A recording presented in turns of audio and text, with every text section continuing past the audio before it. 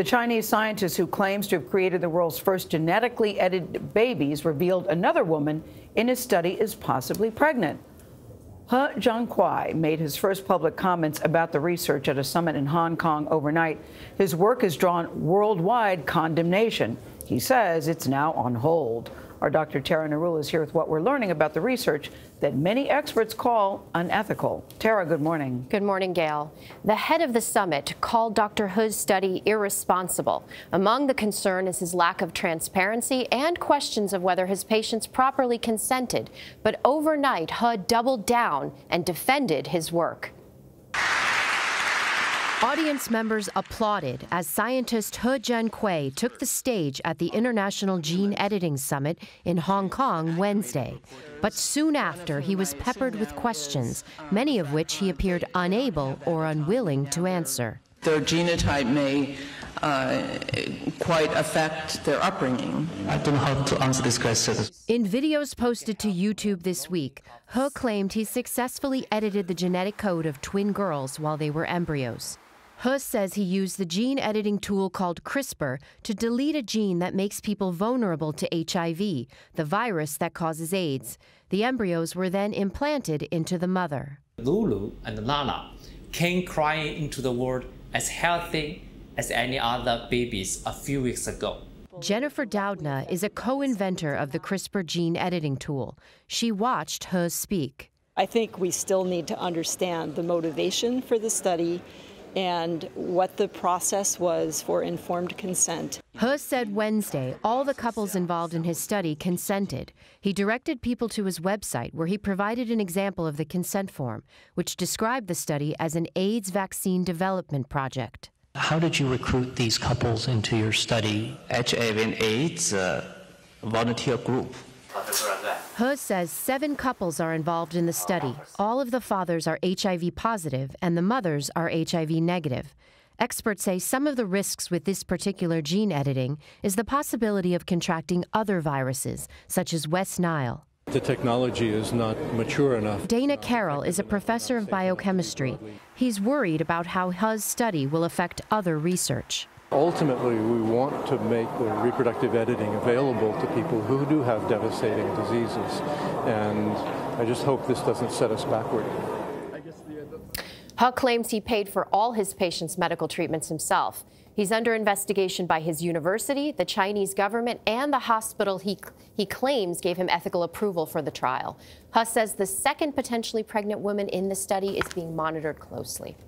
Yesterday, you brought up a lot of questions. A lot of experts agree with you today that this was not a good thing. A lot of controversy swirling around this. The technology can be good in the future, but how this experiment... It was the secrecy, the lack of transparency. Yeah. And then he could get so far down the road in something so huge and not be stopped somewhere. That's right. Amazing. Thanks very much, Tara. The Chinese scientist who claims to have created the world's first genetically edited babies revealed another woman in his study is possibly pregnant. Jiankui made his first public comments about the research at a summit in Hong Kong overnight. His work has drawn worldwide condemnation. He says it's now on hold. Our Dr. Narula is here with what we're learning about the research that many experts call unethical. Tara, good morning. Good morning, Gayle. The head of the summit called Dr. He's study irresponsible. Among the concern is his lack of transparency and questions of whether his patients properly consented. But overnight, He doubled down and defended his work.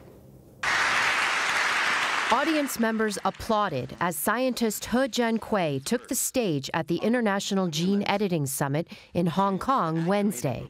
But soon after, he was peppered with questions, many of which he appeared unable or unwilling to answer. Their genotype may quite affect their upbringing. I don't know how to answer this question.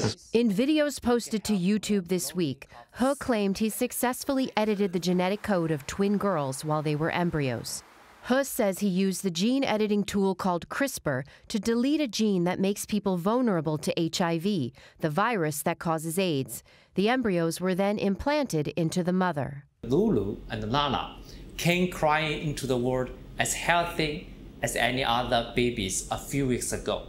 Jennifer Doudna is a co-inventor of the CRISPR gene editing tool.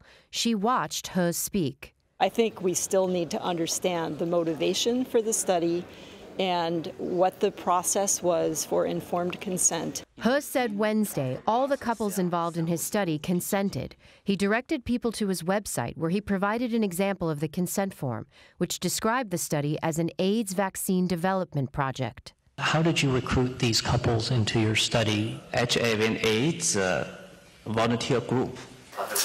He says 7 couples are involved in the study. All of the fathers are HIV positive and the mothers are HIV negative.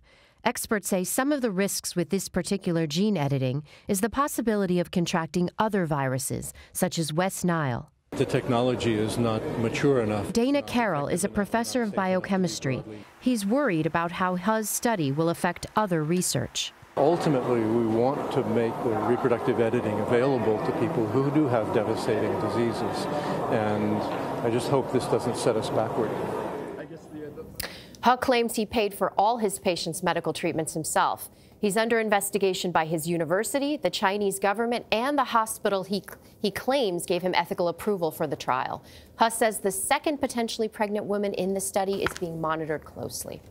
Yesterday, you brought up a lot of questions. A lot of experts agree with you today that this was not a good thing. A lot of controversy swirling around this. The technology can be good in the future, but how this experiment... It was the secrecy, the lack of transparency. Yeah. And then he could get so far down the road in something so huge and not be stopped somewhere. That's right. Amazing. Thanks very much, Tara.